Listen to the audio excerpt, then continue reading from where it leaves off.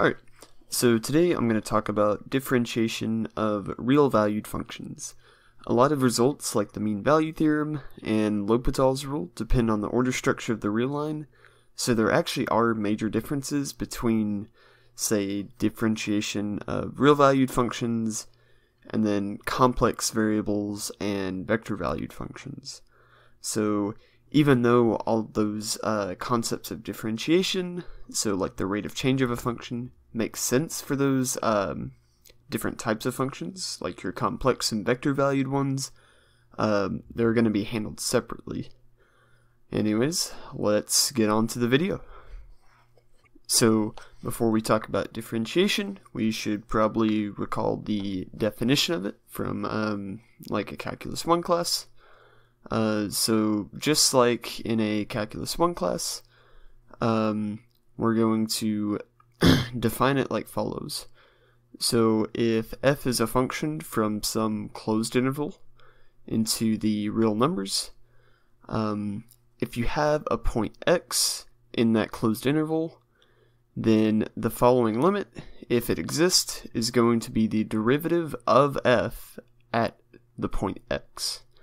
And we're going to denote it like f prime of x, and it's going to be equal to the limit as h tends to 0 of this quotient right here, which is the difference quotient. So the limit is h tends to 0 of f of x plus h minus f of x over h. And we can also write it in this alternative way, which would be to write the limit as t tends to x of f of t minus f of x over t minus x. So those are just two ways of stating the same exact thing. So now that we have the definition, let's try to prove some basic properties.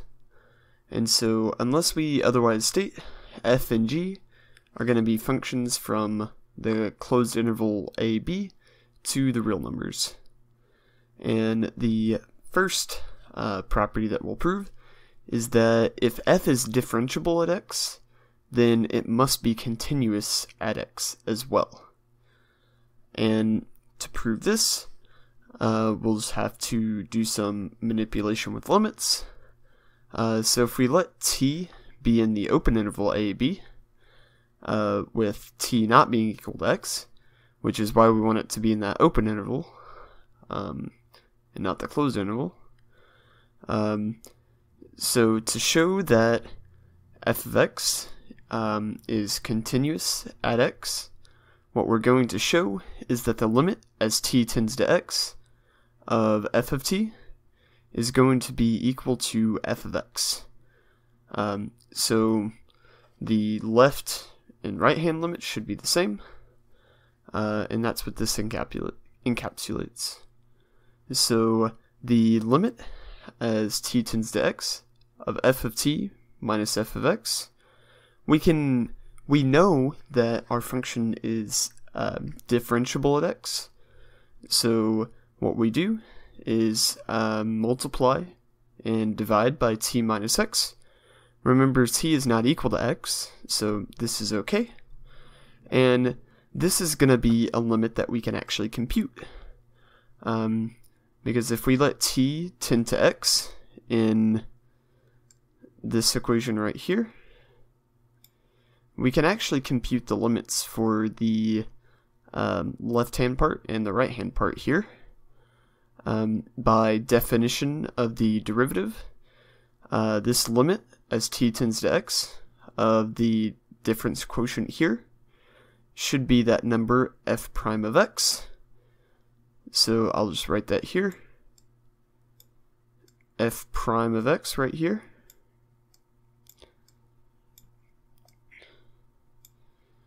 And then this limit right here, well, as t tends to x, well, t goes to x, and then x stays the same. So to compute this limit, it's just x minus x, which is 0. And this f prime of x is just a number, and a number times 0 is going to be 0. So this limit right here is going to come out to be 0. So the limit as t tends to x of f of t minus f of x should be equal to the same thing as this limit, which we figured out was 0. And so now we have this equality right here.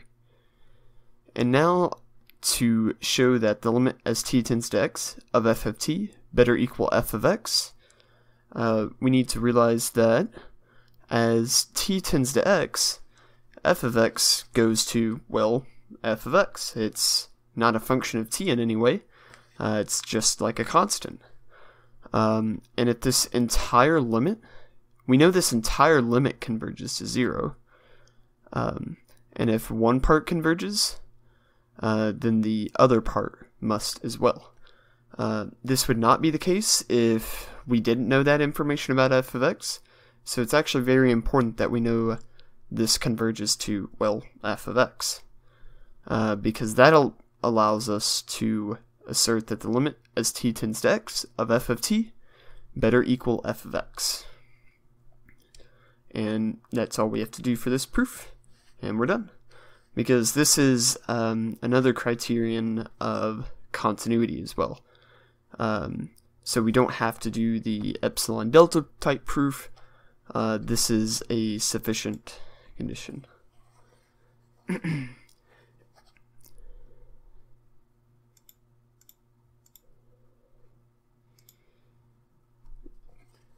Now, the converse to that statement, if it is continuous, then it must be differentiable, is a false statement, because if we have the function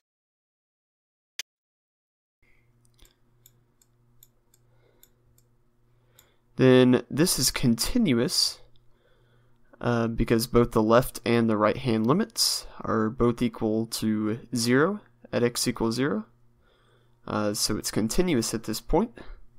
However, the derivative, when we approach from the left hand side of the point x equals 0, our derivative is -1. But from the, my bad, whenever we approach from the right, no, I was correct. Whenever we approach from the left, our derivative is -1. But whenever we approach from the right hand side, our derivative is 1. And these limits are not equal, so it cannot be differentiable at this point. So that's a simple example that you can use to show that that converse is false. So if it's differentiable, it must be continuous at that point. However, it is not necessarily true that if it is continuous, then it must be differentiable. It's pretty easy to construct examples like this, where it is not differentiable at isolated points, but there's actually a whole class of functions that are continuous everywhere, but differentiable nowhere. An example of this would be the Weierstrass function. Alright, now that we got that out of the way, we can use that previous result to prove some of our Calculus 1 derivative rules, namely the linearity of the derivative, the product rule, and the quotient rule. We'll do the chain rule in the next video because that requires a little bit more work. So linearity of the derivative, it actually just comes from the fact that limits of convergent sums can be broken up with the algebraic limit theorem, but to get more experience with doing proofs involving derivatives, I'll show it anyways.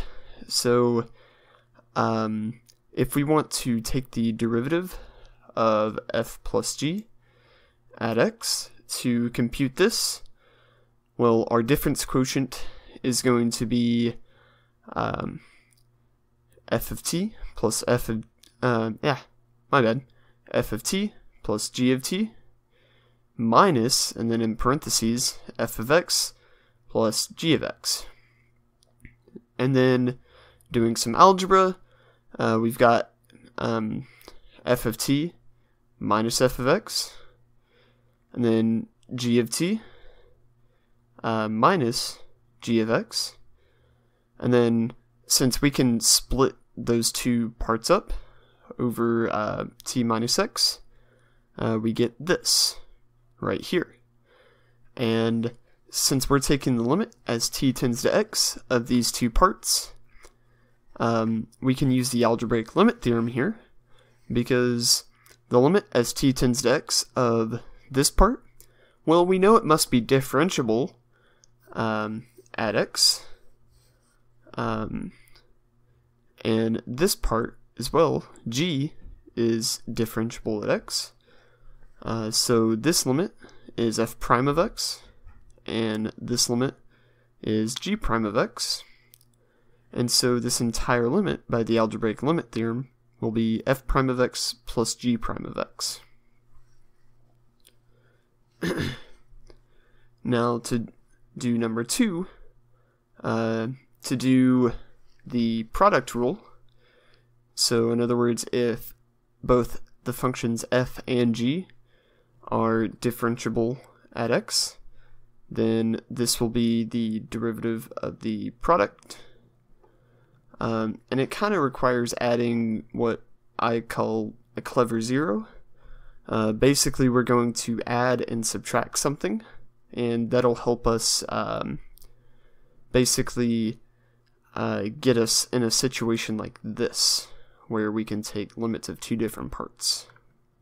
So the clever zero that we're going to add is going to be f of x g of t. So if we write out the definition of the derivative of f times g, we get that we have f of t g of t minus f of x g of x. And then here's where we add and subtract f of x g of t. So whenever we do that, f of t g of t from here, and then we're adding our clever zero, so we add f of x g of t and subtract f of x g of t, because that won't change the limit because we're technically adding 0. And then we subtract off f of x g of x. And so it may not make sense why we'd want to do that. However, these first two terms right here, we can break it off as follows. We can factor off a g of t, because both these terms contain a g of t, and then we have f of t minus f of x. And then we can divide that by t minus x. Remember, because this was a common factor in both these expressions. And then we do a similar thing for the right-hand side of this. We factor out an f of x here. And then what we're left with is g of t minus g of x. And then we divide by t minus x. Remember, the f of x is out here because it's a common factor between these two terms. And rewriting it like this will help us out a lot. Because if we just look at this left side real quick, if we want to compute this limit right here, we know it must be differentiable at this point. So the limit as t tends to x of this difference quotient should be f prime of x.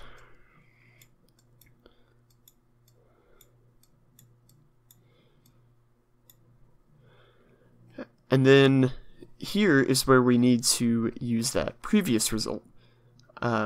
So since it's differentiable at x, it must be continuous at x. So the limit as t tends to x by the continuity of g at at x, this limit must come out to be g of x. So it's actually really important that it must be continuous at x as well, which we can guarantee since it's differentiable at x. So the limit as t tends to x of this term right here is f prime of x times g of x.